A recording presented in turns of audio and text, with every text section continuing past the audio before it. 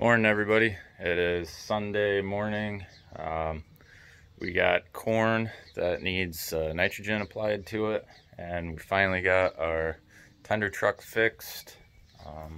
What happened down was there's a roller in there for the belt. The door's open right now, so you can't see it. There's a roller for the belt in there. That came apart. Old design for these. The bolts on the end of it would unthread themselves out of the roller and it could come apart. That's what happened. It's kind of in an area that you can't really see what's going on, so we found out about it when it broke.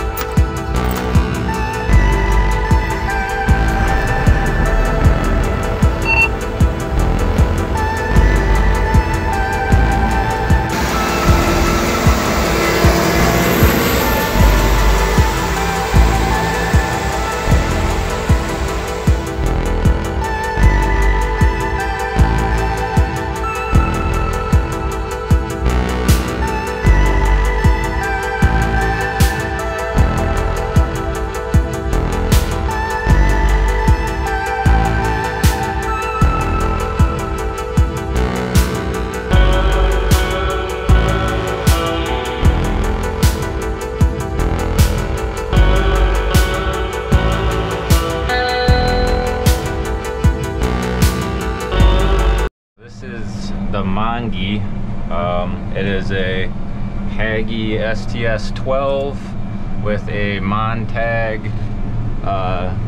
dry delivery system, and right now we're applying nitrogen fertilizer to the corn crop. That way it'll grow nice and big, have a good yield. That's the plan anyway. I don't know if you can see the monitor or not, but that is controlling the variable rate application. So as I go throughout the field, the meters underneath the box will spin faster or slower depending on what the rate needs to be at the time. GPS reference to the field. So this monitor knows where I'm at in the field, and it will change the rate automatically as I go across the field. Right now I'm running about 5.5, 5.7 miles an hour. Putting on, let's see here, right now I'm only putting on 95 pounds per acre, but that'll change as I go throughout the field. I don't know if you could tell, but I haven't had my hands on the steering wheel at all. We've got a steering system on this that feels the rows and keeps the machine on the correct row.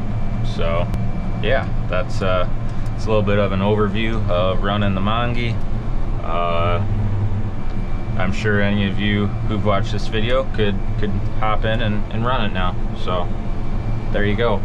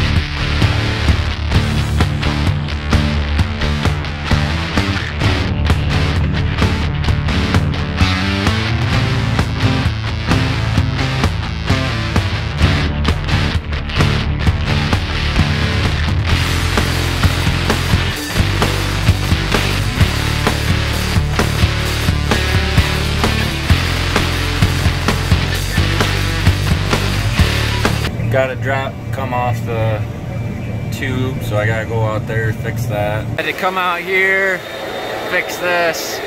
It's supposed to be like that. If it's like this, it'll blow all over the place rather than right down the row how we want it.